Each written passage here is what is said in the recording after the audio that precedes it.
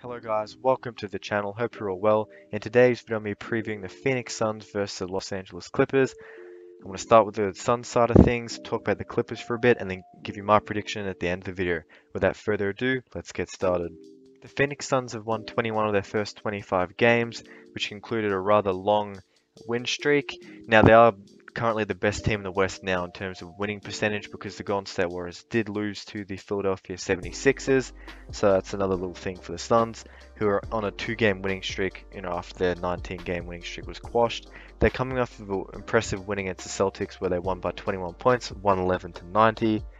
JaVale McGee got the starting role in the absence of DeAndre Ayton, who is out with non-COVID illness. He didn't play, and along with Devin Booker as well. Chris Paul had 12 assists as well, helping, in every way he can as a savvy veteran. They were always up in this game, and it didn't look like they were going to lose. And like many things for this team, the defense translated very, very well. Now, they're going to be without Devin Booker for this game for sure. DeAndre Ayton might come back, and Abdel Nader is not going to be returning alongside Frank Kaminsky. Now, I guess if Ayton plays, it helps their case in this matchup. But as you'll see when I talk about the Clippers, they're not exactly the most healthy team at the moment either. Now, just a quick break. I make NBA content 2 to 3 times a week, so I'd heavily appreciate it if you guys subscribed.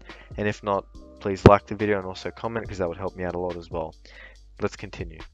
Devin Booker is a bad, absence for them to have. He's still struggling with that hamstring injury that he suffered against the Warriors. DeAndre Ayton would be another key loss as well. He's giving them a 16-point double-double and a lot of rim protection.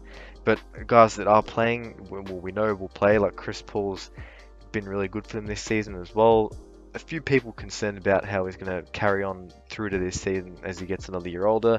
As of now, he's fine. Let's hope that he can stay healthy for the majority of the postseason. He's averaging 14.10 assists per game for this season. Mikal Bridges has been great on defense for them. You'd probably want to see him score a bit more points, but he's averaging 12 and 4. And then JaVale had a very impressive game the other night as well. But just going to talk a bit more about the team overall. They currently have the 8th best offense in the league. Probably a bit skewed negatively because they've missed out on Booker for a few games now. Because it's only early in the year, so I guess less data, less games, so it kind of impacts it more. When he comes back, I expect to see them rise quite a bit. And then on defense, something which Monty Williams has made a big point of these last 2 years now. They're second in the league behind the Golden State Warriors, 103.6 defensive rating, above every good defensive team like the Jazz, Bucks, Bulls, and Heat. So they've been very good, very impressive, and it's good to see they're still hanging around after many people, including myself, were rather doubtful of it.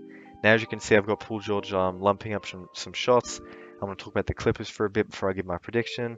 So they're 15 and 12 through their first 27, and they've won 3 games on the trot as of late.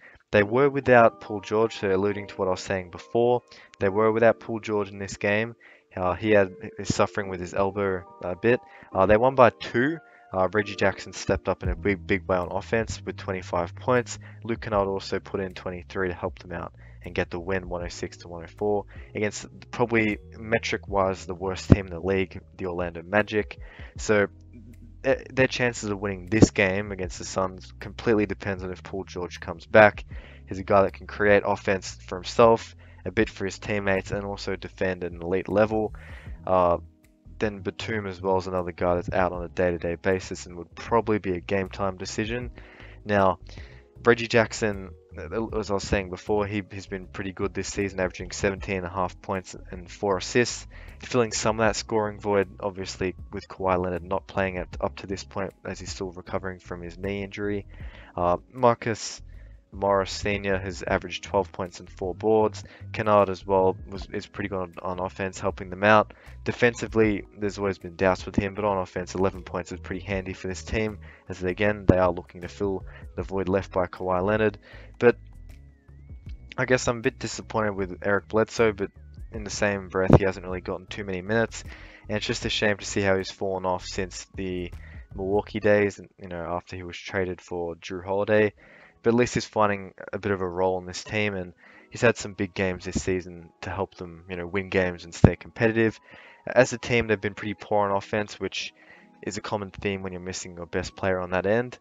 Uh, they're gonna not be good, so they're 25th best in the league, 106.1 offensive rating, only above teams like the Thunder, Pistons, Magic, Rockets, and Pelicans, all basement dwellers of the NBA in terms of the league-wide standings. However, what's kept them in games and in the playoff race has been their defense, which is fourth best in the league, and are only behind the Warriors, Suns, and surprisingly the Cavaliers, who have been pretty impressive as well. I did make a preview for their game against the Heat, so if you want to check that out, nice little plug for me there. But back to the Clippers, they're above the Nets, Jazz, and other teams like the Bucks, so it's obviously their defense has been pretty good, and it's kept them competitive this season as they wait for their former MVP to return. Now for my prediction, I think the Suns are probably the better team overall, and it's likely that Paul George doesn't play, so that probably sways my thoughts. If he plays, then it changes everything. But that is going to be it. I think the Suns will win. Now that is it for the video, so don't forget to like, share, and subscribe. Comment who you think will win, and until next time, peace out. Thank you.